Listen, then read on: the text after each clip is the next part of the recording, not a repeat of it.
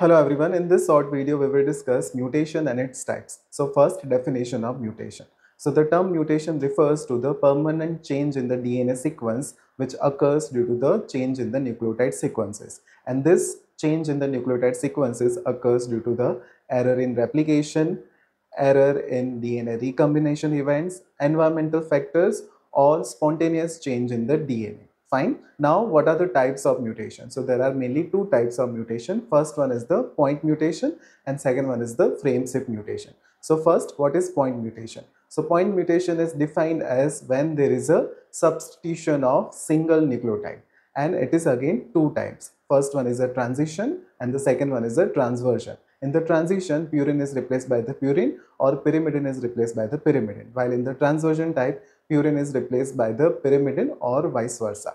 Now, what is frame shift mutation? So frame shift mutation is defined as when there is a one or more nucleotide is either added or deleted, and depending upon that, it is of two type, addition or deletion. Now, what are the consequences of point mutation?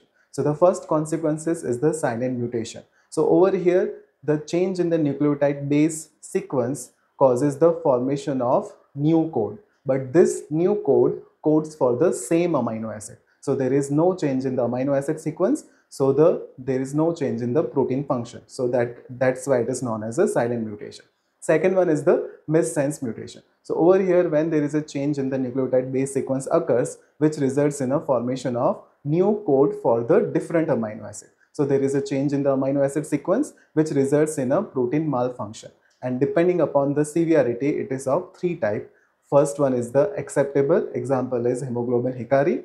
Second one is the partially acceptable, example is sickle cell hemoglobin. And the third one is the unacceptable, example is HBM. And the third consequences of point mutation is the nonsense mutation. Over here, change in the base sequences results in a formation of stop codon. So there is a premature termination of protein. So that is all about mutation and its types. Please like, share and subscribe Biochemistry Basics by Dr. Amit, and don't forget to press the bell icon so you can get all the notifications from it.